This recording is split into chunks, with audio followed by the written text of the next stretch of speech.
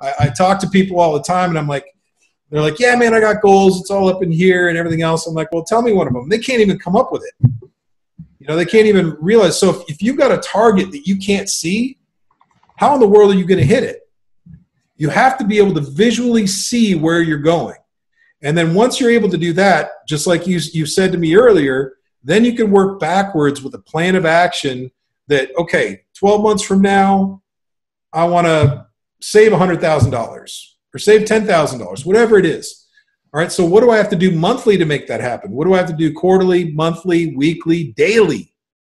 All right, so I've got a 7-step goal-setting process that I teach people, and you were one of the people that I taught. And in that 7-step goal-setting process, you can really start to unveil all the most important areas of your life: your health, your finances, your relationships, your career. All of these different areas are so important. And then once you understand what areas you need to achieve in, you can start creating a plan. And here we go, guys. The thing, most people say, damn, he's got a process. Hello, everybody. Welcome to another episode of The Process.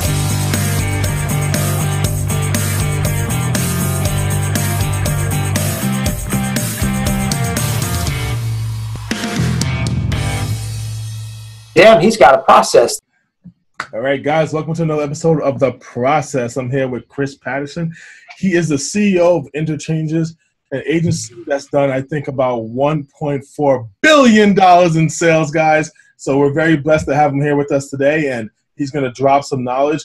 We're going to talk about a little bit about goal setting and kind of, just what it takes to be an entrepreneur at this level. So Chris is an amazing guy, and I'm going to let him kind of introduce himself and take it from here. Thank you so much, David. And as you know, you're one of my favorite people. So I'm honored to be here and love to discuss whatever you'd like to discuss today. Awesome. That's my treat. Awesome, man. So let's talk about Interchanges. I mean, you guys, how long have you guys been around? So I actually started the business out of my wife's dining room 18 years ago. Okay. And the way I know it was my wife's dining room, she kept saying, "You got to get the heck out of my dining room." Back then, dude, I had like this 300 megahertz computer. Like the monitor alone was the size of like a TV. It was It was like a little mini refrigerator on my desk. So she wanted me out of that. She wanted me out of that dining room hard. So, oh man, 18 years later, I got out of her dining room. Here I am. Now I'll tell you, man, $1.4 billion in sales. That's not a light number. That's not something that's easily to get. That's not easily achievable. So how are you able to kind of do that looking back from 18 years? Yeah, so let me clarify that a little bit. It's not $1.4 billion that I've generated for myself. It's $1.4 billion that we've generated for our customers combined over the years. Yeah. So, we're really proud of that because I think, most agencies, they're so focused on, am I a 6-figure, 7-figure, 8-figure agency? And I think that's kind of the wrong mentality because really we're here to serve. We're here to make a difference. We're here to impact. People are trusting us with their hard-earned money. Yep. So we've always tried to keep track of how much money are we actually generating for our customers? Are we actually doing a good job? Because if we can keep their best interests in mind, everything else follows from there. Mm-hmm. So, yeah, we've been keeping track and it's creeped up. We've been fortunate to have really great customers over time, and we've just been generating revenue for these clients year over year over year over year for a long, long time. Well, I mean, I would say you guys have over 1 billion reasons, why you're successful because absolutely the client comes first, and the fact that you guys keep track of that, and that's man, congratulations. All I got to say, congratulations. I appreciate it, man. Thank you. So tell me, what kind of clients do you guys work best with? Like, who do you guys love to work with? Usually anybody with a high-ticket product or a service. So, for example, if you're a home builder or you build pools or you sell cars, if you've got a high-ticket price of, $5,000, $10,000 per item, attorneys, are a really good target for us too. So anybody that really has a high-ticket product or service is a good candidate for us. We know that our systems that we put in place for those kinds of people will work tremendously, and the return on investment is sick. So that's our whole goal, is we just want to get them a massive return on investment. We never want them to leave us. So that's what we try to do. Let's touch on that a little bit, because I feel like a lot of people throw that word around. They say, hey, I do lead gen. Hey, we get you an ROI. But I know, because I know you personally, that you guys have a system of calculating that ROI, and that you make sure that, hey, every dollar that someone spends with you, there's going to be at least $4, $5, $6 on the other side of it, on the other end, right? Yeah. So assuming the company we're working with is open to share that information, which most of them, we earn their trust, and eventually they're like, most of the reason they don't want to tell us how much money they're making from us is because they're scared we're going to raise our prices. Yeah. So I kind of settle them down, and I'm like, look, man, we're really trying to do this to make sure we're doing a great job for you. Mm-hmm. We can lock in our prices. It's not about us gouging you or anything like that. It's really, we just want to know how well we're doing. Yeah. So they usually open up, and we'll either work with the accounting department or we'll work through spreadsheets that are mutual. And, we'll go on a Google sheet. We'll see how many leads. They start telling us how many of those are closed, what the value of those are. So, we've got systems and processes we put in place over the years to make sure that everybody is on top of their game. And that's one of my favorite sayings, by the way, is be on top of your business. I come in and I tell my employees on a regular basis. I tell my vendors. I tell my customers. I'm like, look, you got to be on top of your business. It's your company. Yeah, so let's stay on top of it so we can all do the right thing. Yeah. Now, today we're going to flex our muscles a little bit. We're going to get into goal setting. And there you go. And, because of our relationship, I know some things about you that I think are just tremendous. I know that each and every day, your team, they kind of set goals and they share them with the rest of the team, right? Yes. So what we call that is the top 5 priorities list. Mm-hmm. So every single day I can go to my phone, even if I'm not at the office, and I can get a list of every action that my team is going to take that day. And all I expect them to do is send me in their top 5 priorities.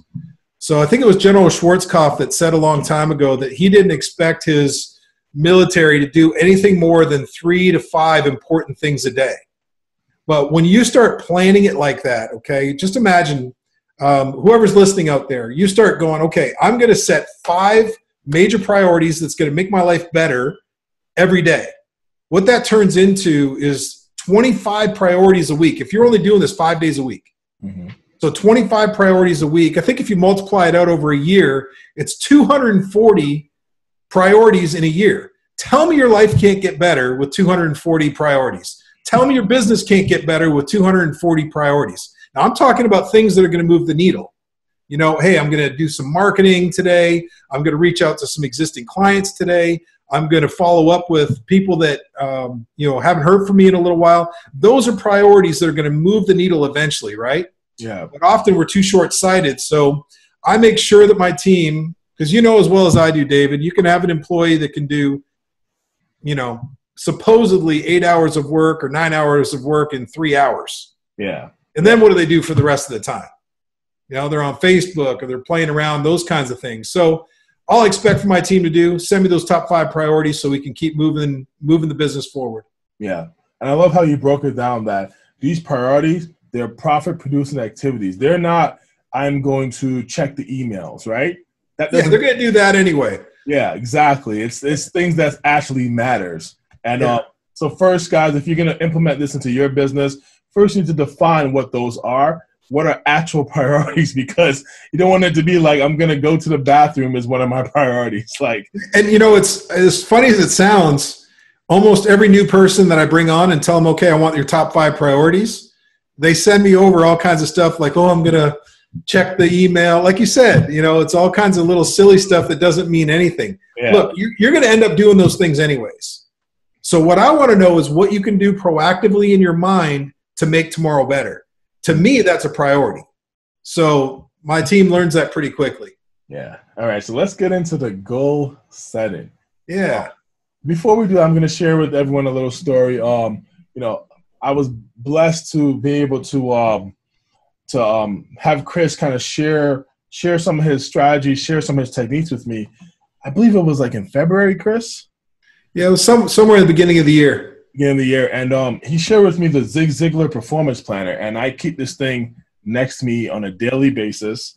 And we spoke about kind of what those KPIs, your key performance indicators are, what your priorities are, and what we do is every single day, every single week, every single month, everything is kind of like mapped out, and everything is leading towards your end goal for the year. So Chris introduced me to this, and I've been using it ever since, and we've seen tremendous growth, and I just I feel very blessed, and I just want to share that story, you guys, because what he's about to share with you works. I know it works because we do it, and we're bearing the fruit from it. So, yeah, I'm gonna shut up. That's great. I should probably give you a little bit of background how I got involved with Mr. Ziglar. For those of you who don't know, there's probably a lot of young people that have never heard the name Zig Ziglar before. But if you could think Gary Vee, Tony Robbins, Lewis Howes, all wrapped up into one person, that's who Zig Ziglar was. This guy was a dynamo back in the 80s, 90s. He was just an amazing human being, full of integrity, great character, honest, and by God's grace, I was blessed with being mentored by him for 12 months. And it really changed my mind. It changed my life. It changed everything. So it was a chance encounter. I met him in Plano, Texas. I was a personal trainer back then, lifting weights, and I said, look, I'll train you 3 hours a week for free. I'll work on your physical health if you'll spend 1 hour a week for free working on my mental health. And that's how I convinced Zig Ziglar to mentor me. But what I gained out of that was so much more impactful over the years. I've become a Ziglar Legacy certified trainer, where I can teach people goal setting and achievement, building winning relationships, helping them with their self-esteem, growing their businesses, all of those types of things. So probably what I spend most of my time doing right now is coaching people how to get to the next level of their life, both personally and professionally. And one of the ways that we do that is through goal setting and achievement. I think, David, 80% of America admits they have no goals. And then 16% admits they have goals, but they haven't written them down. And then I think it's 3% have written them down, but they don't review them. And then 1% has a written goal-setting process that they review every day and they take action on every day. So guess who's making the money out there? This isn't rocket surgery. It's if you can identify where your target is, and I talk to people all the time, and they're like, yeah, man, I got goals. It's all up in here and everything else. I'm like, well, tell me one of them. They can't even come up with it. They can't even realize. So if you've got a target that you can't see, how in the world are you going to hit it? You have to be able to visually see where you're going. And then once you're able to do that, just like you said to me earlier, then you can work backwards with a plan of action that, okay, 12 months from now, I want to save $100,000 or save $10,000, whatever it is. All right. So what do I have to do monthly to make that happen? What do I have to do quarterly, monthly, weekly, daily? All right. So I've got a 7-step goal setting process that I teach people, and you were one of the people that I taught. And in that 7-step goal setting process, you can really start to unveil all the most important areas of your life: your health, your finances, your relationships, your career. All of these different areas are so important. And then once you understand what areas you need to achieve in, you can start creating a plan. And I use the performance planner just like you are. And by the way, if anybody out there wants one of those things, I think on the website at Ziglar, it's $49.95. But hit me up with an email and I'll get it to you half price. I'm not making any money on it. It's just something I'd like to do for David's people. So hit me up at CEO@interchanges.com. And I'll get you one of those things sent out to you. It's a fantastic planner. That's awesome, man. Maybe we'll drop a link to your email when we kind of distribute this video. So guys, definitely take Chris up on that offer. It would literally change your life. I'm blessed to be around a lot of successful people. And the number one thing between a 6-figure business or a 6-figure earner and a 7-figure earner is mindset. And the way you change your mindset is by setting actionable goals. I was having a conversation the other day, and someone said to me, like, do you know what the reason why we set goals? And the answer was, is to be appropriate in the moment. And I'm going to say it again, to be appropriate in the moment. And that was just so profound because so many times throughout the day we get distracted. We get emails, we get phone calls, we get Trump on Facebook and Twitter and Miley Cyrus and all this stuff. And we kind of, it pulls away from what we need to do to really move that needle, to really advance ourselves, advance our business. And when you have your top 3 priorities, and Chris made a great point, you never want to go over 3 or 4. I like to do, like, I always say, like, what's your one thing? The one thing we need to do today. And for us in our business, we have that down. We have that dialed in. We know if we're hitting this one thing, everything else falls into place. So do yourselves a favor, get this planner, contact Chris. He'll take care of you. He's a man of his word.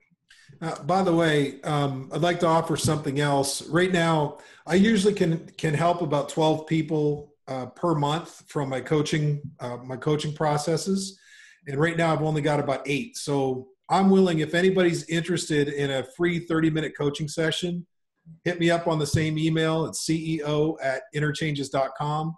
I'd be more than happy to give a free 30-minute coaching session, see how I can help you get to the next level. No, we'll have D-Rock put it up there, like CEO.interchanges.com. Yeah, it's going to be right here or here. We'll figure it out. We'll figure it out. Oh, man. So, like, let's look at Chris 18 years ago and Chris today. Just kind of let us know, like, that progression it took. I mean, guys, Chris is well off. I don't want to say, the exact numbers and all that stuff, but he's well off. And a lot of people look at you and say, wow, this is a very successful guy. But I know that it didn't start there. It took a lot of work. And you've always been very open about sharing that story. So I would love for you to kind of just divulge that to the audience. Yeah, man. I mean, definitely no silver spoon, golden spoon, platinum. No spoons for me, man. I had to create a spoon and feed myself. That's for sure. But one of the most common things that people say is, Chris, where do you get your motivation? And usually motivation comes from one of 2 things. It's either inspiration or desperation. I was both. Dude, I was broke. I'm talking like $60,000 in debt. I just bought a home. My wife was 6 months pregnant. And all of a sudden, I got let go from my job. I was working at America Online. I got let go with 1,200 other people. Oh, wow. And I've always been kind of a positive person, mainly because of what Zig taught me and those kinds of things. And I remember walking out of there, and of course it hit me because, I really needed the money. I needed that job. And I walked out, and as soon as I hit this staircase, every day I would ask myself before I would leave, did you give it your best today? And every time I stepped on that staircase, that was my indicator. Did you give it your best? And I remember walking out, getting fired, and I hit that staircase, and I looked up, and I was just like, man, I did not deserve to get let go. But immediately I changed my mindset, and I said, this must be a promotion. This must be a promotion. There's no other reason. Nothing else makes sense to me. I didn't deserve to get let go. I was doing my job. I was number 1 out of 3,000 other representatives, 3 years in a row, won the presidential award, had all these accolades. But here I am getting let go. So I changed my mindset. This must be a promotion. So I went home, walked through the door. My wife said, oh, my gosh, what are you doing home so early? I said, oh, honey, I got great news. So she said, great. What's the good news? I said, I just got a promotion. And she said, what do you mean? And I said, well, I don't exactly know how I'm going to be promoted, but I have faith that I will, and I just got let go from America Online. Now, she's 6 months pregnant. She's already emotional. She breaks down on the floor right there and starts crying, which is understandable. But that was really the beginning of my journey to become an entrepreneur and stay an entrepreneur. And, I was desperate, and I was inspired, and I just made a way. Again, thankfully, I had all the principles from Ziglar. I understood the goal-setting process. I understood the performance planner. So I just got busy, man. I don't have time to cry or whine or worry. I just got to get busy, and I did. And I started out with I bought a little website builder. All you got to do is put the logo in the top right-hand corner and pick if you want a restaurant or a shoe store or whatever. That's kind of how I started, and I was going door to door selling websites back in the day. And, here I am, almost 2 decades later, we're still going strong. So, yeah, it didn't start out with all roses, brother. It was tough. That's awesome, man. That's awesome. Wow, man. So if you can give advice to anyone watching this right now, one piece of advice, if they want to grow themselves as an individual, they want to grow their business, what do they need to do? What do they need to invest in? Where do they need to spend their time to really get to that next level? Yeah, I look back at my career, and the number one thing that I've done over and over and over again is invest into myself.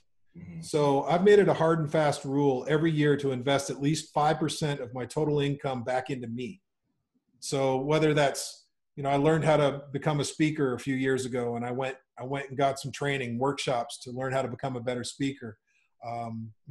Investing into digital marketing. I've invested a lot of money with a friend that you and I both well know, Billy Jean. But, again, I say the word invest, not give. Giving money you can lose. Investing money you make. Yeah. So, if you can have mentors, coaches, that's why I love what I do for coaching. I have brought on anybody that has not gotten a huge return on investment by investing with me to help them get to the next level. And, most people are really smart, David. They can figure out how to get to the next level on their own. The advantage of having a coach or a mentor, however, is you can speed up the process times 3, times 4, times 5. Mm-hmm. So for me, speed's important. I got 3 coaches right now, and I'm looking for a 4th. I want to move fast. I want to move fast. So hopefully that helps answer your question. And it's funny because you never want to invest in someone who isn't invested in themselves, So if you're going to take on a coach or a mentor, make sure that person also has a coach or a mentor, or at least has in the past. You know what I mean? I also don't take any advice from fat personal trainers or broke financial planners or people who have never been married trying to give me marriage advice. So, yeah, if they've been there and done that, then those are the people that you want to go after and seek their advice for sure. Definitely. Oh, man. Hey, Chris, would you mind sharing with us just those 7 goal-setting principles, maybe like going through each one? I know I'm kind of putting you on the spot here. No, it's no problem. Just give me a minute. I'm going to grab my book here. Always close by. Got to have that performance planner, people. There it is. And we didn't set this up, did we, David? Not. All right. So let me just go through step 1. And I know this is very general. I actually do teach a pretty in-depth goal setting and achievement program. So if you're interested in learning more about that, again, hit me up on that same email address. But there's 7 major steps. The first one is to identify your goal. So let me give you an example. I want to get a better education. All right, that might be a goal somebody has. So write that down. What do I want to identify it as? Boom, there's your goal. Number 2 is, what are my benefits of reaching this goal? So it's tremendously important to write down the why you're doing something. Yeah. All right. So if you just write, I want a better education, but you don't really have a why behind it. So, your whys might be something like broaden and increase my opportunities, improve my self-image, increase my relationships, improve security and knowledge, all of those kinds of things. Yeah. Be a role model for your son or your daughter. Yeah. Because how many people start goals and then just stop them 2 months in, 2 weeks in, 3 weeks, whatever. But if you have a strong enough understanding of why I'm really doing this in the first place, chances are you won't quit. All right. So that's step 2. Number 3 is, what major obstacles do I have to climb to reach this goal? And this is really planning in advance for things that can go wrong. All right. So people start out working out in the gym in January, they're out of there by February. What they didn't anticipate is it's going to be painful. What they didn't anticipate is it's going to take time. What they didn't anticipate is I might need some help. Yeah. So if you start figuring out what those obstacles are in advance, then you can get past them when they pop up. Let me just jump in here. I know from talking with you that, like, if you set goals and they never change and you're hitting all of them, you did a terrible job. You need to have room in there, some flexibility, because things change, things get tough, but that needs to be a part of the process. Like, hey, if my goal is to lose 10 pounds, you got to put it in there. Like, hey, if this happens, it doesn't mean I didn't reach my goal. It's now I have to find a way to make sure I still get to that 10 pounds, Correct. So we don't ever change our goal, but we do change the plan of action to get there. Yeah. All right. So one of the big things for my company, just to give you a real life example, I was just on the phone with my team this morning talking to them about it, is we have to generate inbound leads. I'm obsessed with it right now. And I've failed and failed and failed and failed all this year, 2018. Not that we haven't generated any leads. We just haven't generated the amount of leads that we're going to be happy with. So did I quit? Did I give up? Heck no. I'm just finding other avenues to get to that goal. Yeah. And I just keep on branching myself out. So again, in goal setting, it's tremendously important. Identify what your goal is, know that there's going to be obstacles, and then figure out a way to adjust so you can get to your end means anyway.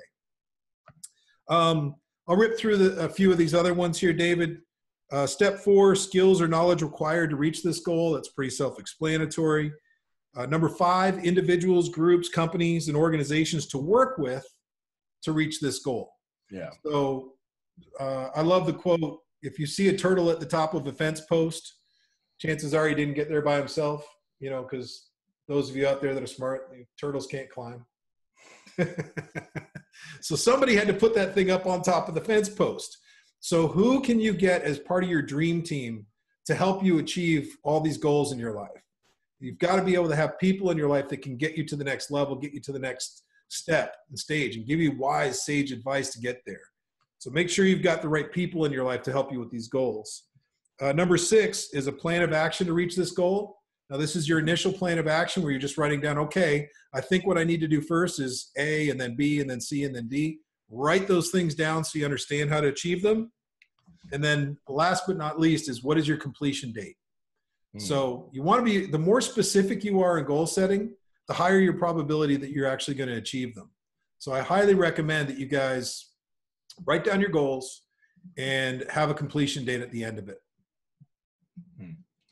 That's powerful. That's a very powerful part of the process. I read somewhere, I think it's called like hyperbolic. It escapes me, but the principle of it is like, if I say, Chris, I'm going to give you $100 today, I'm going to give you $200 tomorrow guaranteed. If you don't take the $100 today, everyone's going to take that $200, right?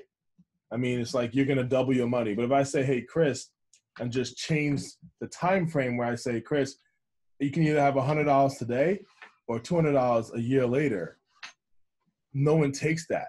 Right. No, it's doubling their money. And even though it's guaranteed, and if you look at it, man, think of any investment where you can double your money in a year, pretty soon you'll be a billionaire, right? Yeah. No one says yes to that. It's because the farther away the goal is, it's harder for you to actually keep that and keep it relevant. So that's why it's so important to work backwards and break it down into quarterly goals, monthly goals, weekly goals, and then daily goals. Because if you're hitting your KPIs every single day, you're going to get to where you need to be.